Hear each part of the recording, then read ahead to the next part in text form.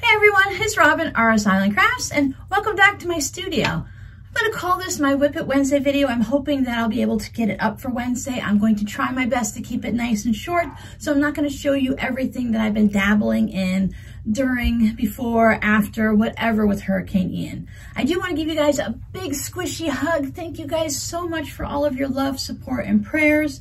Every one of you has just kept me going this past week and a half. By the time you see this video, if it comes up on Wednesday, it'll have been 2 weeks. And I can't believe it's already been that long. We were without power at this house for 8 days, and my kids were without power for 11 days. You just work your way through each day, and as the days pass, you're like, it's been a week, it's been 2 weeks. It's just a strange feeling to be in the middle of all this. I'm going to try to put some pictures on my Patreon page in the free for everybody section, so it'll be linked down below. I'll see if I can just go ahead and pop up a post at the top of the description box so that you guys can just click right to the post. So that's going to be up and available to everybody, whether you're one of my patrons or not. If you're one of my patrons, if I can do any of this stuff, this is all gonna be determined on whether or not Verizon on my cell phone allows me to do it. Some days I have 0 cell service. I can text sometimes. My kids will text me all day and I won't get any text, and all of a sudden, 8 hours later, they're like, hey mom, why aren't you texting me? Because it's like, I didn't receive any text. So we'll see what happens. If it happens, it'll be there. And if not, it'll be there as soon as possible. There's a lot going on, of course, dealing with everything that's happened. They said if I can, you'll see some of the pictures over there. My little yellow house doesn't look all that great. And on the surface, while it doesn't look that bad, yes, I am able to stay in this house. I am 100% lucky that the house stood. And even though it needs a new roof, new soffits, it needs the whole wood siding because it's a wood frame house, so it needs a T111 siding or vinyl siding. I need the front door, sliding glass door, garage door.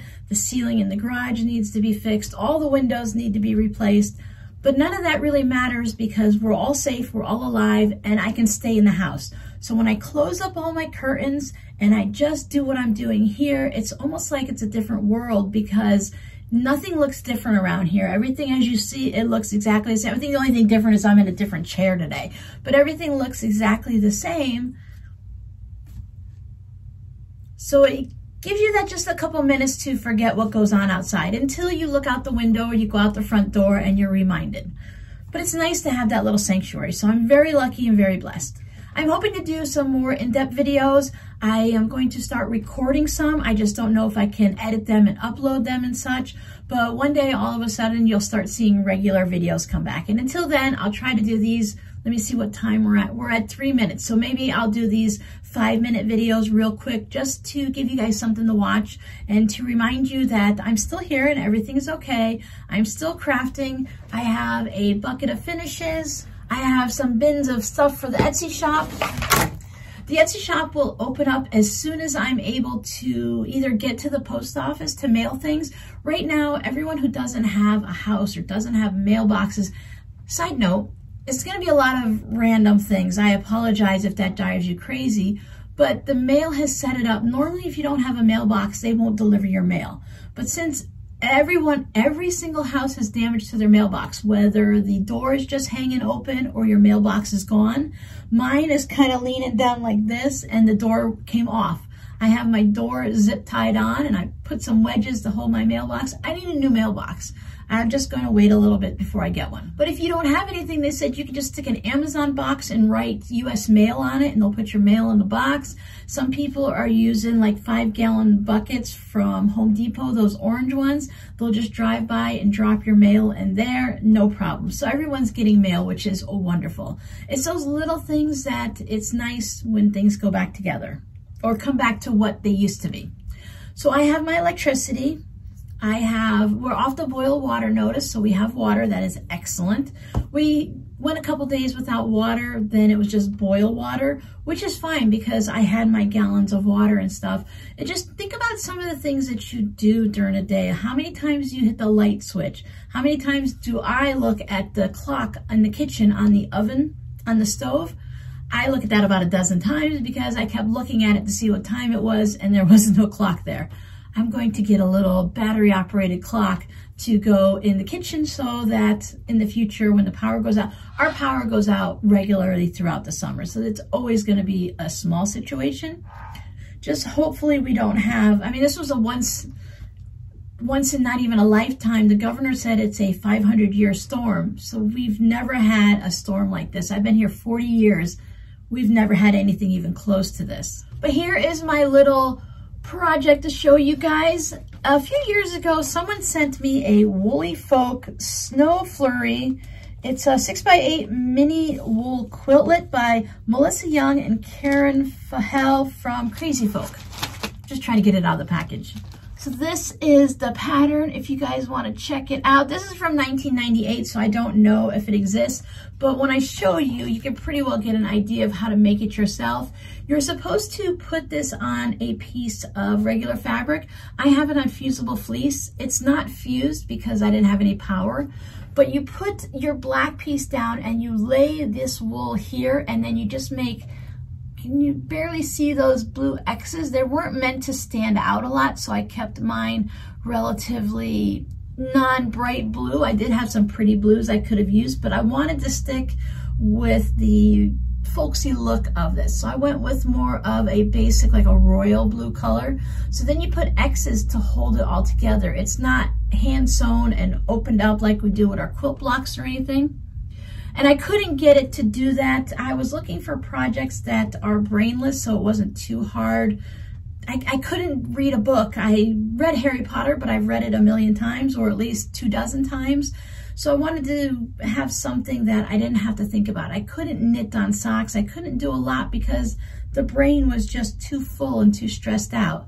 So I worked on this, and I thought that turned out really, really cute. It's still, again, it needs to be given a good press, trimmed up. They have you putting a backing on it and binding. I'm not sure if I want binding. I think I might just do put the piece on the front right sides together and flip it around, but it is so cute. He has the little red gloves. That gives you close to the color of at least a snowman. The blues and stuff are just a bit darker, but he's so cute. And there's my messy back. So again, thank you guys so much for keeping my channel going, watching my videos, liking them, leaving comments, letting your cats and dogs watch the videos in the playlist. I thought that was so cute and so funny when I saw that. And actually, it's not the first time I've heard it.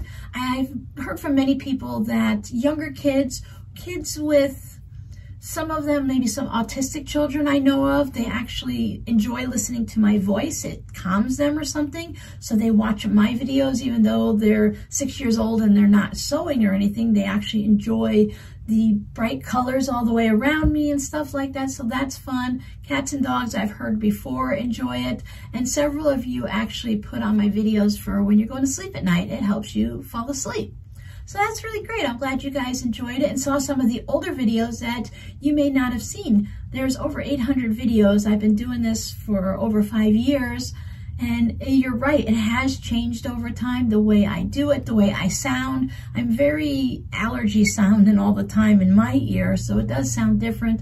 In the beginning, I just talked with my normal Southern drawl, and I kept my videos like this. And then I started to realize that it takes forever to watch a video if you're going to talk that slow and you're constantly going, all right, woman, speed it up a little. So now I just go ahead and let a rapid conversation go, and I just bring my voice a little bit quicker so that you guys can put me on sped up on the videos also, or just listen to me going kind of rapid fire like this.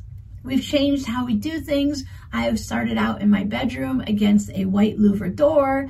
Then I moved into other areas, and now I think I've had 3 or 4 different setups just in this room alone.